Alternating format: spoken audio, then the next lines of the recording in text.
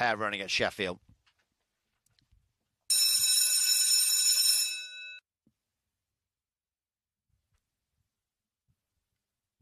And away they go. One was a bit awkward coming out of the traps at 4 down the centre. Shows pace, but it's at 1 Swift. And over the favourite, No Escape. He's posted out wide on the track. He is now trying to make a forward move. Only 3 lengths off the pace. It's 4 now with his head in front. Been tackled by 5 and 1. 6 though now continues to emerge as a big threat. And the favourite now, No Escape, has got to the front. Can he get his head in front today? 1 is all heart on the inside. Swift Finney and not going down without a battle, but up towards the line. The favourite's going to insert where it matters. 6-1-5 the call.